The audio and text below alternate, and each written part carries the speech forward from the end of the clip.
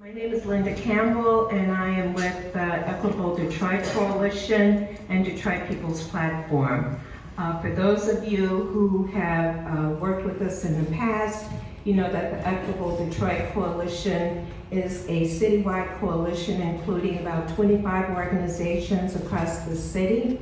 We formed in 2013 for this very reason, because there was lots of development happening in the city of Detroit. There were lots of public money going to support the development, and many residents believed that we were not benefiting from our public investment. And so we were formed to fight for the voice of residents in these very development projects, especially when public money is on the table. And so we're here today to talk to you and give you a pretty critical analysis about the project that's headed to your neighborhood. Now, of course, we know we cannot stop the project, but what we want to do is give you some ideas and some tools that you can use to critique the project and to demand more for your public dollar. So, just being honest with you, that's our purpose. We're organizers.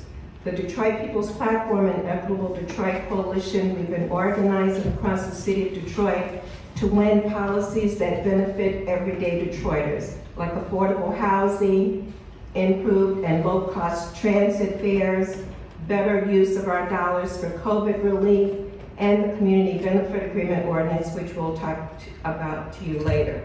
In exchange for your public investment, for your tax dollars, what kind of benefits would you like to see in the community? What do you think this community deserves for its investment?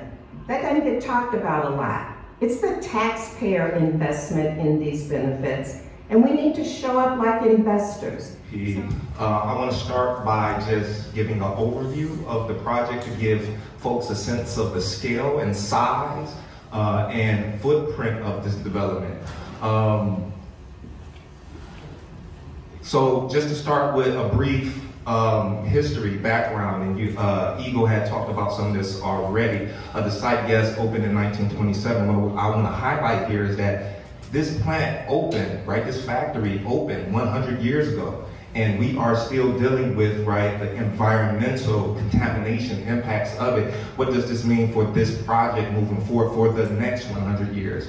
AMC, like you said, in the 1950s took over the plant, took over the headquarters and used it as a research and development facility. It closed in 2009 when Chrysler filed for bankruptcy. The land bank then took it over in about 2013 and transferred it to the city of Detroit in 2018 in exchange for other properties.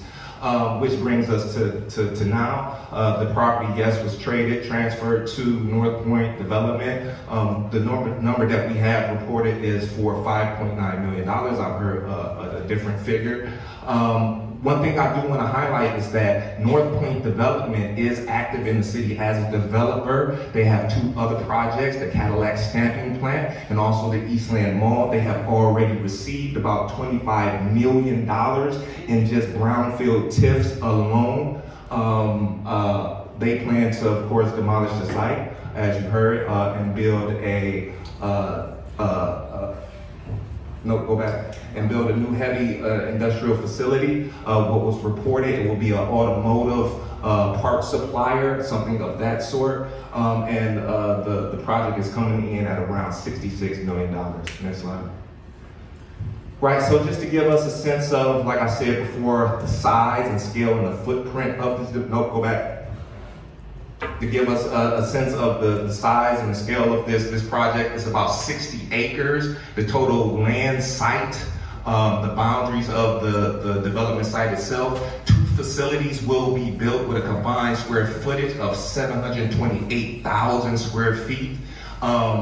Go to the next slide. That is, just to put this in real terms, to give people a sense of what that really means, that's about 3.5 Ford Fields. So this is a huge, right, development. This is a huge project, a huge footprint, right, in the backyard of District 7. Next slide.